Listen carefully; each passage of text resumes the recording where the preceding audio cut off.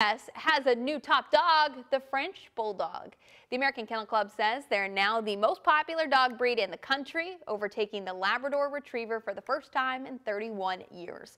A spokesperson for the French Bulldog Club of America describes the dogs as comical, friendly, and loving.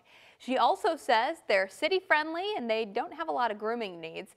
But the breed is prone to breathing, spinal, eye, and skin conditions. The British Veterinarian Association has even gone as far as urging people not to buy flat-faced breeds such as Frenchies. Now, I always grew up with big dogs. Me too. So when I see a small dog, I'm confused on what to even do.